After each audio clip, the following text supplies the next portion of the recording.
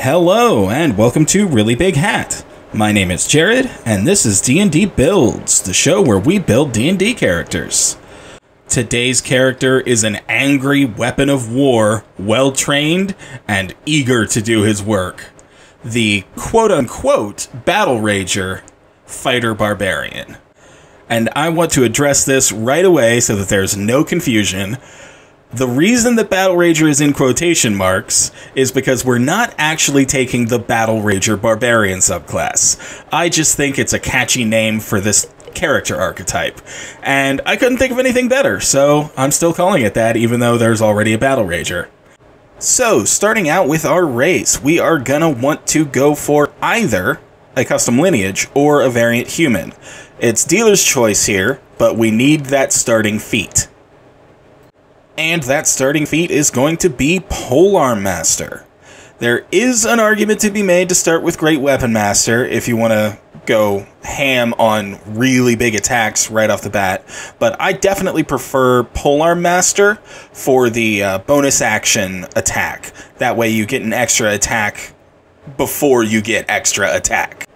Polearm Master is a great feat. In addition to the bonus action attack that I mentioned earlier, which is a D4, and happens whenever you take the attack action and attack with only a glaive, halberd, quarterstaff, or spear. So, pick up a glaive or a halberd. They're the D10s. They're the big boys. That's what you want.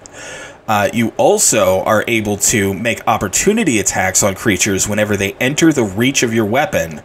Also, when you're wielding glaive, halberd, pike, quarterstaff, or spear. So yeah, all around great feat, two great features. You get a bonus action attack, and you get a better way to use your reaction attack of opportunity. So, just good stuff all around. Moving on to our ability scores, you're going to want to bump up your strength and your constitution as high as you can get them. So if you're doing a point buy, it should look something like this. However, as you can see, we are pretty much completely dumping our soft stats with this character when we're using a point buy.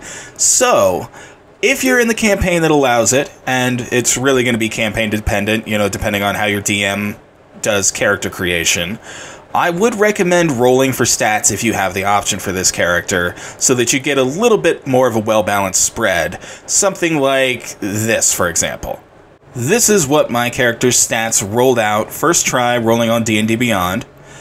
As you can see, their strength got a little bit better, their dex stayed the same, their constitution got a little bit worse, and then all of their soft stats got better.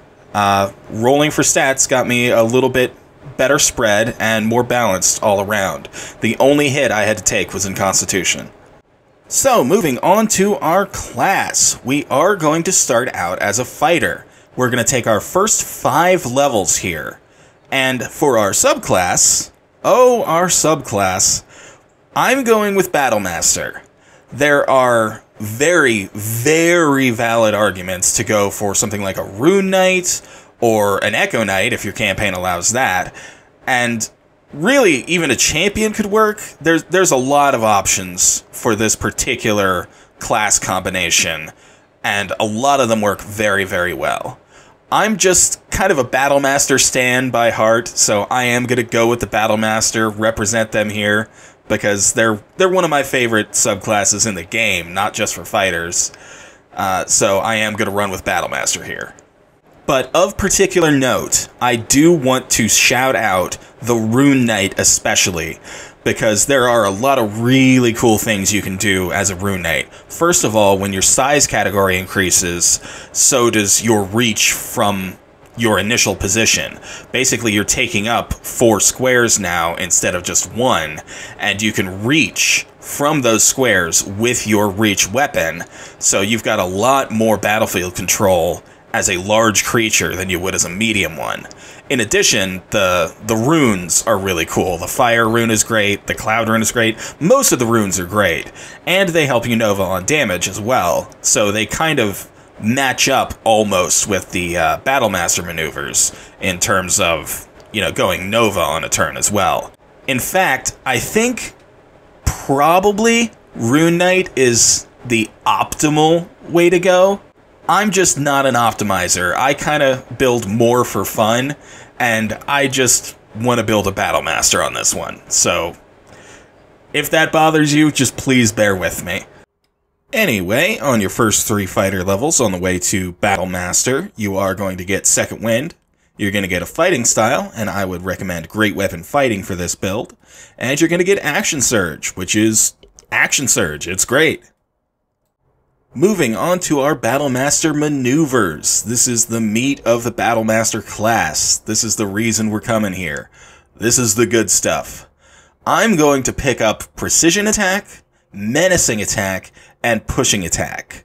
All 3 of them I feel work really well with this particular build, and I will explain why. So for Precision Attack, this build, if you haven't guessed already, is also going to be using Great Weapon Master. We're going to be getting that at the very next level, so we really want to prepare for it.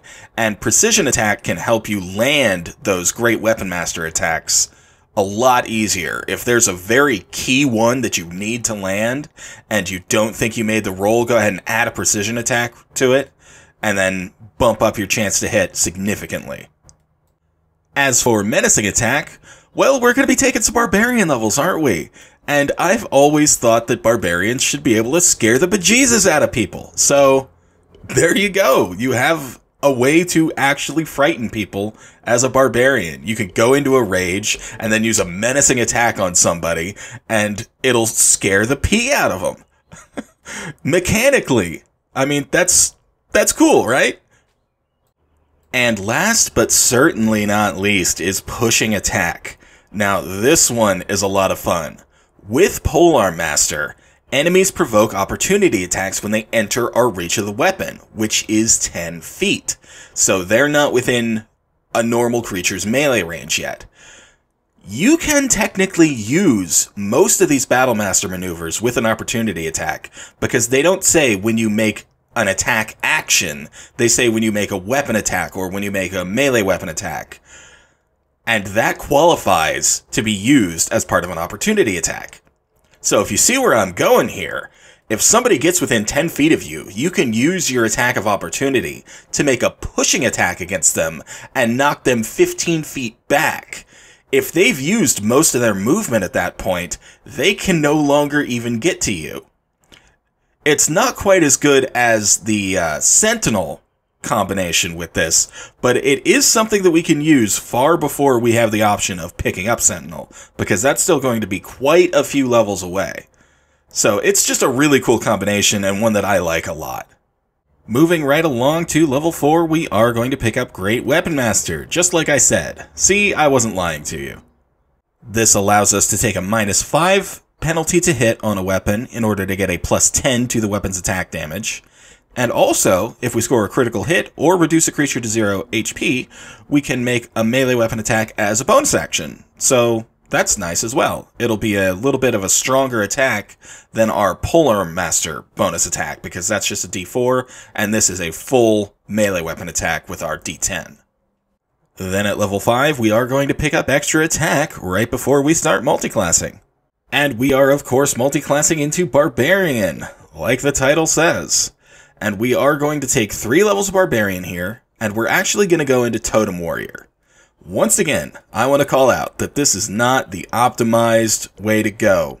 I would say probably Zealot Barbarian is going to give you more bang for your buck, at least DPS-wise. But I want to go for a Bear Totem because I just think it's really cool. So that's what I'm doing. Along the way, we are going to get some of the Barbarian's brilliantly front-loaded excellent features, including Rage, giving us resistance to bludgeoning, piercing, and slashing damage, and an extra +2 to damage on attacks we make with our strength, which is all of them. We're a strength-based character. We also get Reckless Attack, giving us the option to attack with advantage whenever we want, at the cost of everyone attacking us with advantage. But still, that is going to increase our damage output significantly. We also get Danger Sense, which is a really cool feature. And as a Bear Totem Barbarian, we actually get resistance to all damage except psychic damage. We become quite the little tank with this feature. At this point, we want to jump back to Fighter all the way to Fighter level 11 so that we can get our extra attack improvement and attack 3 times instead of twice whenever we take the attack action. We also will pick up Indomitable along the way, which is a really good feature. Allows us to re-roll a failed saving throw once per long rest. We will also get 4 more Battlemaster maneuvers along the way.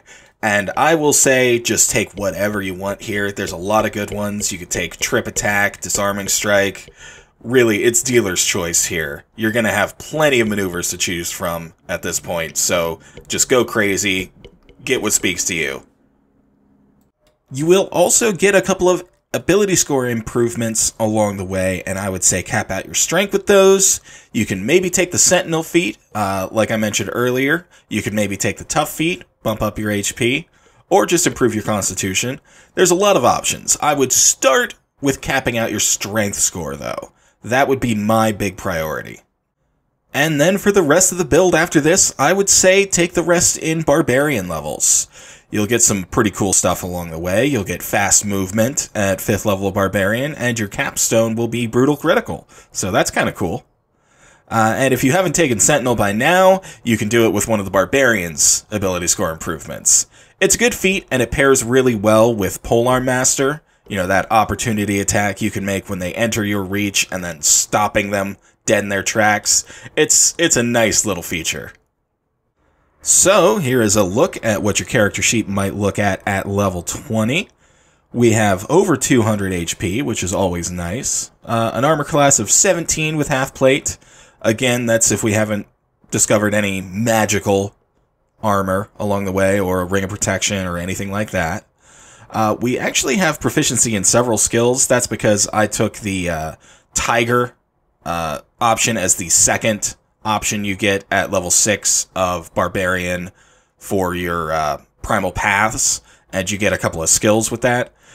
So you can actually make this character into a bit of a skill monkey even, which is an interesting avenue to go with what is mainly a combat character. But with that aside, you are a phenomenal damage dealer. Between Polearm Master, Great Weapon Master, you're dealing a lot of damage. You can add Battlemaster maneuvers for even more. And you can just really go ham on things with this kind of a build. It's a lot of fun to play. So I hope you enjoy the build, and I will see you guys next time. Later.